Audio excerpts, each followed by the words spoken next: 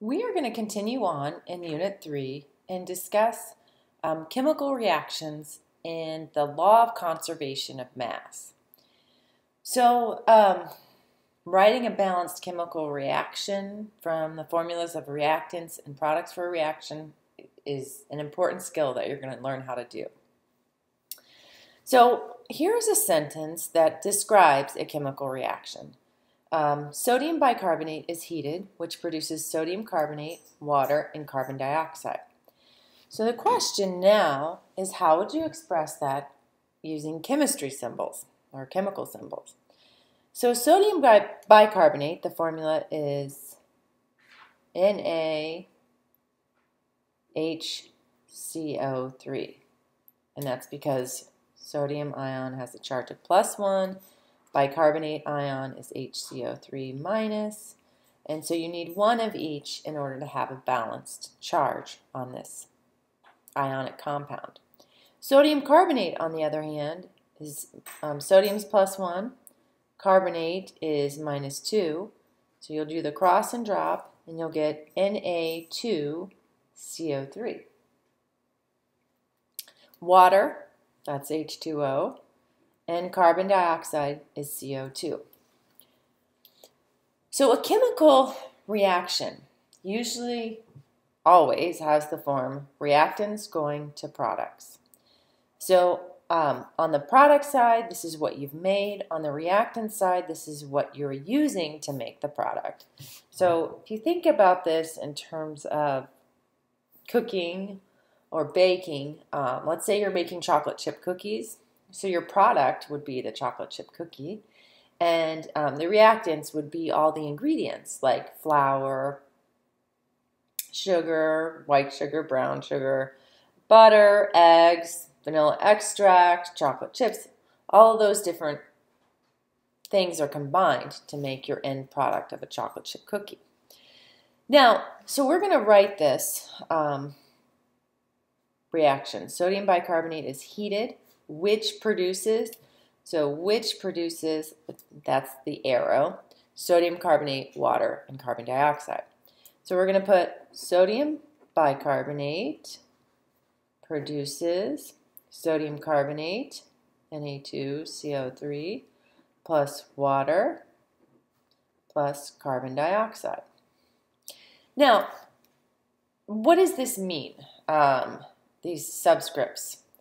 So in the formula, sodium bicarbonate, you have one sodium atom, you have one hydrogen atom, one carbon atom, and 3 oxygen atoms. Sodium carbonate, you have 2 sodium atoms, 1 carbon, 3 oxygens. Water, 2 hydrogens, 1 oxygen. Carbon dioxide, 1 carbon, 2 oxygens. Now, we are going to learn in this lecture about the law of conservation of mass, which I'm just going to go ahead and fill this out. It's at the bottom of page 9. The law of conservation of mass says that matter is neither created nor destroyed in chemical reactions.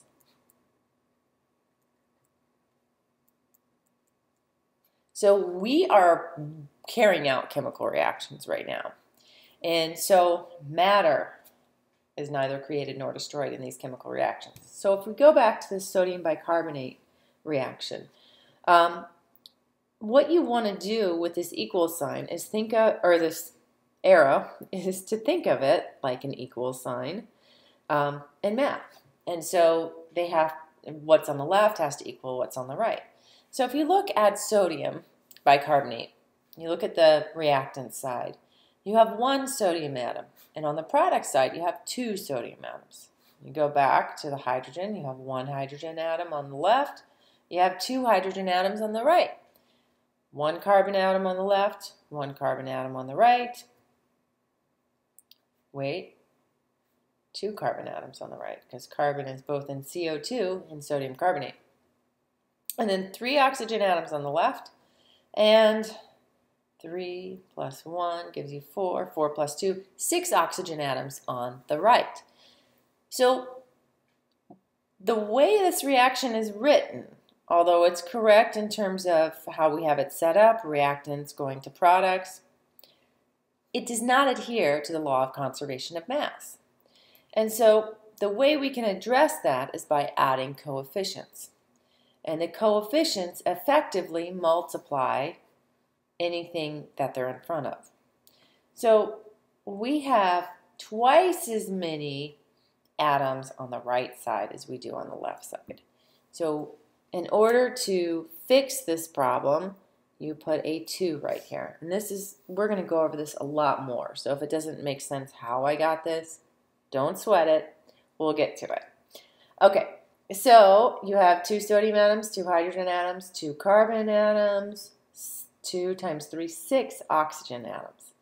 So now you have 2 sodiums, 2 carbons, 2 hydrogens, and then 6 oxygens. So now they're equal. Now this reaction adheres to the law of conservation of mass, which is great. We don't want to be breaking any chemistry laws, right? Another thing about these reactions that I just thought of while I was explaining this is that a lot of students get tripped up on the product side. They see this sentence describing the chemical reaction, sodium bicarbonate is heated, which produces sodium carbonate, water, and carbon dioxide, and they think it has to always be written in this order. That is not the case. You could have carbon dioxide written first, you could have sodium carbonate next, and then water. It doesn't matter what order you have these products in. The biggest thing that matters is that you have these chemicals on the right side of the arrow. If you had these chemicals on the left side of the arrow, then it would be incorrect. Okay, so let's write some more equations for the following reactions. So plumbous sulfide plus gaseous oxygen yields solid plumbous oxide plus gaseous sulfur dioxide. A lot of students at this point would throw their hands up and say, I have no idea what you're talking about. This is a completely foreign language to me, and I just want to take this to satisfy my degree requirements. I get that. We can do this. My advice with these is to just start with an arrow. Start with an arrow. Okay, so plumbous sulfide is Pb and Pb plus 2, sulfides minus 2, gaseous oxygen. Now, with balancing these, I would give you these formulas so it wouldn't be as difficult. Plumbous oxide, Pb plus 2, O minus 2, and gaseous sulfur dioxide like that. Okay, so plumbous sulfide plus gaseous oxygen yields solid plumbous oxide plus gaseous sulfur dioxide. Yields, that's your arrow. Okay, so we have PbS plus oxygen yields PbO plus SO2.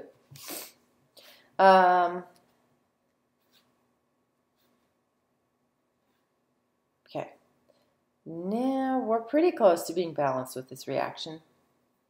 And you might think, okay, at this point I'm just trying to write the reaction. Our oxygens are off. So we have an even number of oxygens on the left and an odd number. We have 2 on the left, 3 on the right. So what I need to do is make this odd number on the right into an even number. And if I put a 2 in front of this SO2, I'm still going to have an odd number. Well, what I need to do is put a 2 in front of the odd number. So 2 plus 2 gives me 4. Okay, so now I have changed the number of leads. So I'm going to put a 2 here. And then you go to the sulfurs. I've changed that. So I'm going to put a 2 here. And it seems like we're just doing the same thing.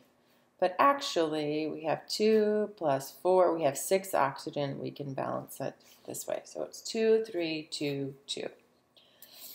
And again, the balancing I'm going to go over, and the reactions will be given with the formulas. But I'm just trying to get you accustomed to the idea of how reactions are written. Reactants are on the left side, products are on the right side.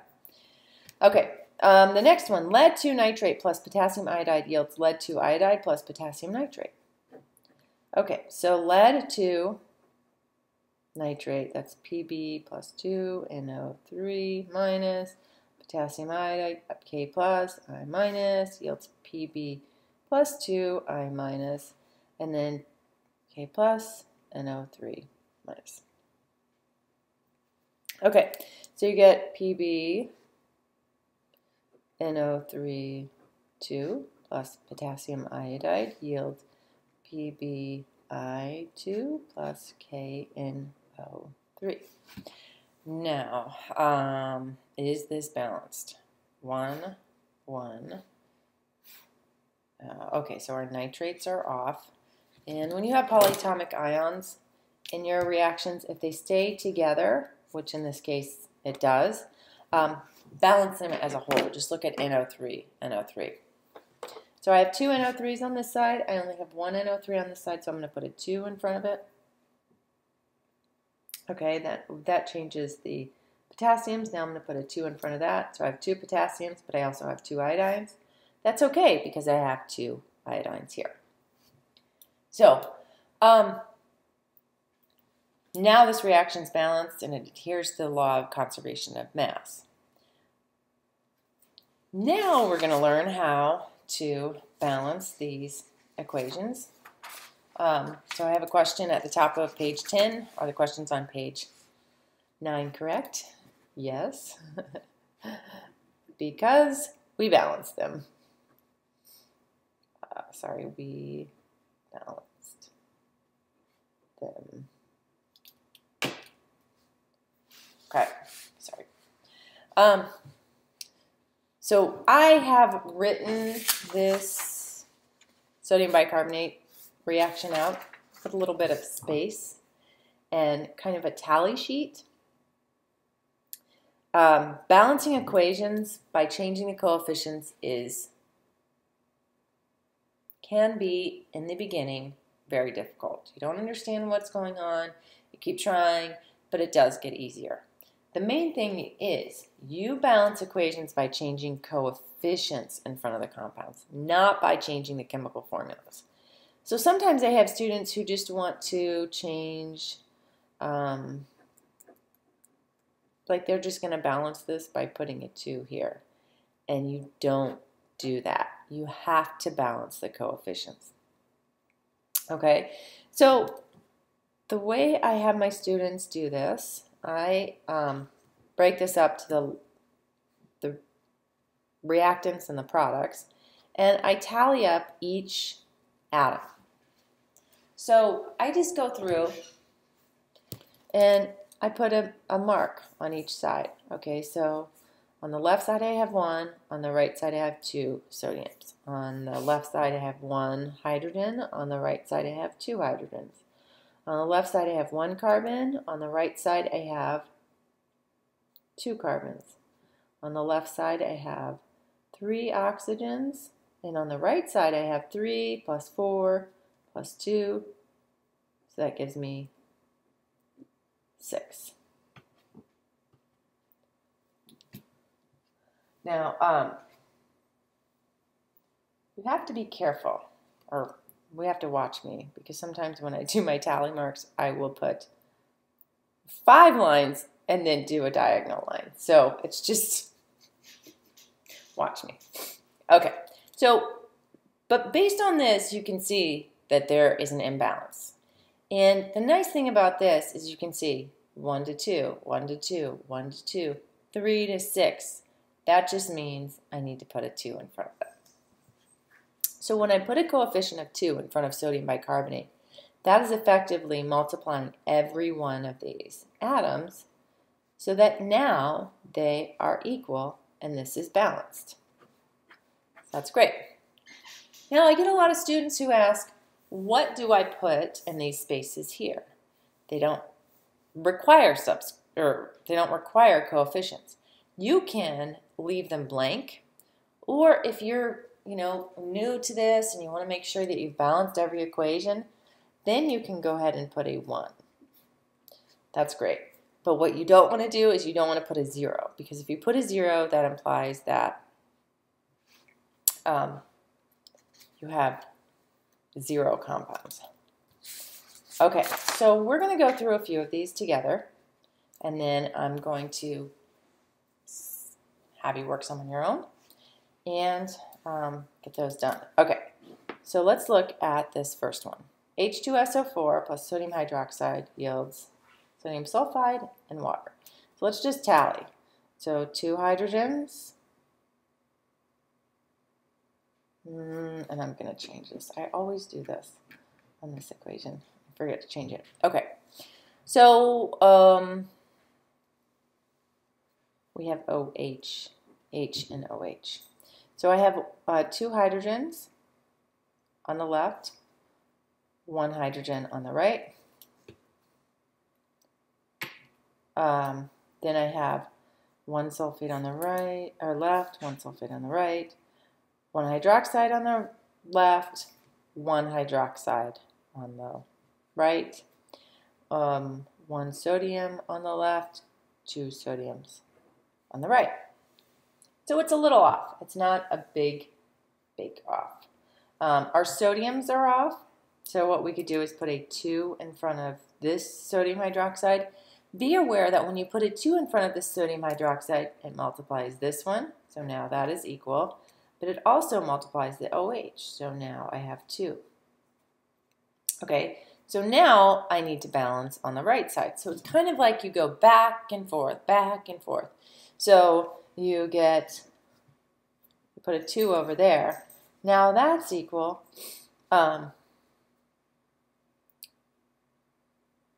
And now I've changed my hydrogens to 2. And that's equal. So everything is equal here.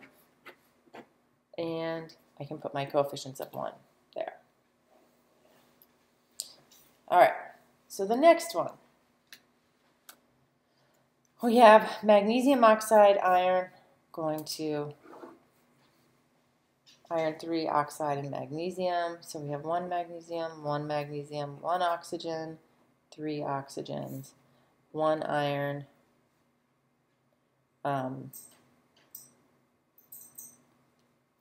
2 irons. Okay, so this is not balanced.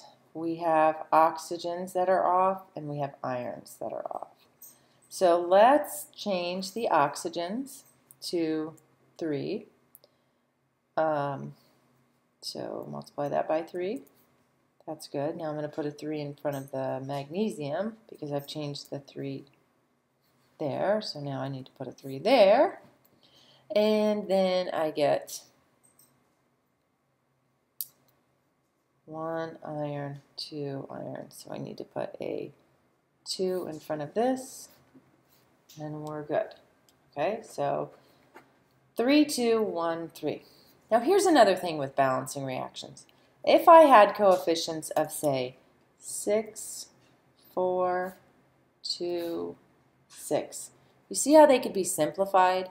So they could be simplified to 3, 2, 1, and 3. If you ever come up with larger numbers, and at the end you should just figure out if you can divide any of your coefficients by a common denominator. Okay, in this bottom one, all right, 2 golds, 1 gold, 3 sulfurs, 1 sulfur, 2 hydrogens, 2 hydrogens. All right, so it looks like my golds are off and my sulfurs are off. I'm going to start with the sulfurs.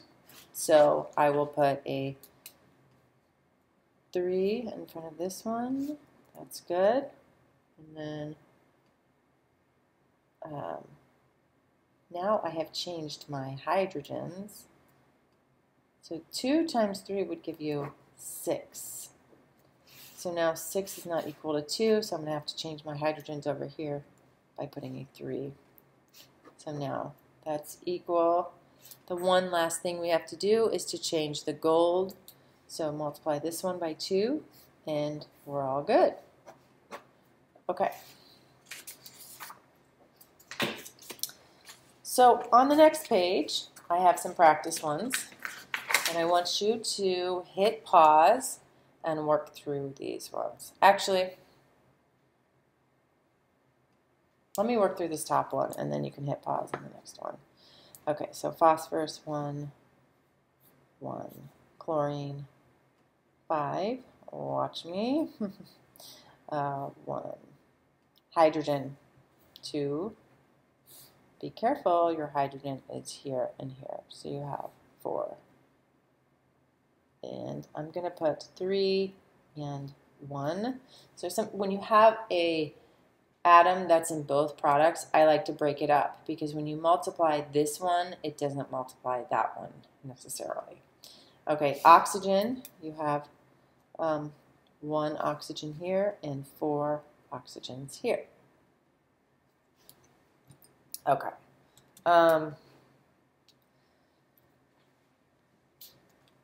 So our phosphorus looks good. Chlorines are off. Let's fix our chlorines by putting a 5 in front of the HCl. So now that's equal. Now we've put a 5 in front of this. So we have 3 plus 5 gives you 8. Okay, over here we just have 2. How are we going to make 2 equal to 8? Well, I'm going to put a 4 in front of this. So 4 times 2 equals 8. And then I have changed my number of oxygens to, because I have multiplied that by 4 as well. So 4 is equal to 4, 8 is equal to 8, 5 is equal to 5, 1 is equal to 1. We are good right there. So 1, 4, 1, 5, that can't be further simplified. You have to have whole numbers on your coefficients. You can't have numbers like 0.5. So I want you to hit pause right now and work through these bottom two. Okay, so this middle equation, you should get 2, 3, 1, 6. And this bottom one should be 2, 3, 2, 2. So look at my balancing. It's kind of hard to go from the beginning to the end, without seeing my work in progress. But at least you know by the coefficients. And then you can keep track. I kind of got tripped up on this one here. This last one, I forgot that oxygen is in both my products. So just be careful when you have oxygen, or a lot of times it's oxygen, but it could be any element. If it's present in both products, do it separately, tally them up separately so that you can see the change when you put a coefficient in one of those. Okay, on the next page, I have more practice for you.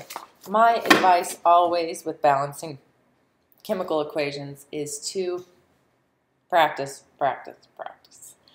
And what students usually find is in the beginning, they're clueless about it. They don't know, they feel clumsy, they have no idea what they're doing.